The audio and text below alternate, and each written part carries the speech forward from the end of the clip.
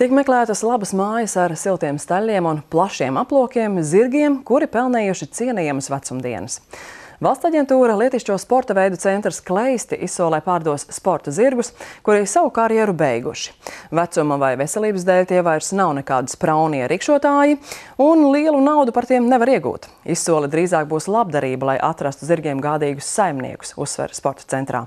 Vairāk stāsta Lietišķo.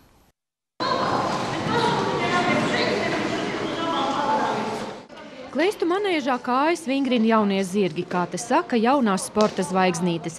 Tiem vēl visas uzvaras priekšā, pārējie tikmēr atpūšas stallī.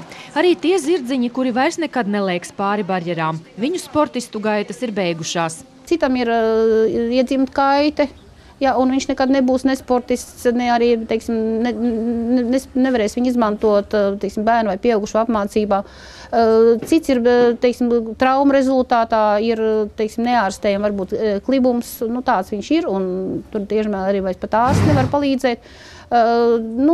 Tās kaitītes ir tādas, ka, teiksim, tas būtu neētiski un arī nehumāni viņu ar šādu kaiti, teiksim, vēl izmantot. Anita Mangale, 8-kārtējā Latvijas čempiona jāšanas sportā staļļos, pazīst katru rikšotāju.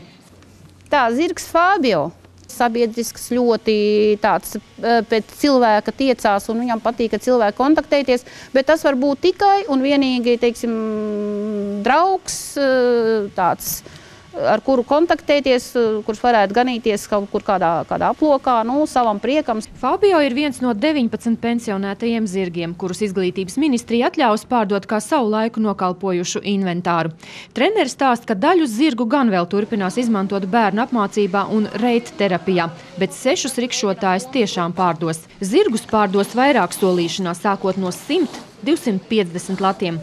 Par izsoli plāno paziņot nākamnedēļ Kleistu sporta centra mājaslapā. Ir jābūt reģistrētam ganāmpulkam, novietnē, kur viņš to zirgu turēs. Ja? Mēs neatdodam nevienu zirgu cilvēkam, kas atnāk pasaka, es gribu. Ja? Viņam ir jābūt reāli jāparāda, ka viņam ir savs ganāmpulks, ka viņam ir kurā vietā to zirgu turēt. Kleistos pavisam mīt 70 zirgi, katru uzturēšanu izmaksājot vidēji 180 latus mēnesī. Tāpēc zirgi, kurus nevar nodarbināt, sporta centram nes zaudējums. Taču arī pārdodot vecos zirdziņus, lielu naudu iegūt nevar. Kā uzsver Anita Mangale, izsoli drīzāk ir iespējas zirgiem atrast mājas laukos, nevis Kleistu aizgaldos. Jārēķinās ar to, ka, teiksim, varbūt aktīvas nekādas sporta nodarbības ar viņu veikt vairāk nevarēs, ka tas būs tāds kā skaistuma priekšmets mājās, kurš paganīsies jūsu aplociņā. Šī būs jau otrā Kleistu atvaļināto zirgu izsole. Bērnu lielāko daļu izdevās pārdot. Ja kādu bērīti nenopirks, tas turpinās dzīvot sporta bāzē. Viņam jāatļauts ir viss, jo viņš var atļauties savā vecumā, viņš var atļauties to, ko nevar varbūt citu atļauties. Vienīgi sirmo Belfāstu nevienam un nekad nepārdošot. Viņš Kleistos ir īpašs zirgs, ilgdzīvotājs. 33 gadus veciem zirdziņam visi ir ļoti pieķērušies un viņam vajadzīga īpaša aprūpe. Lietišķo, Latvijas televīzija.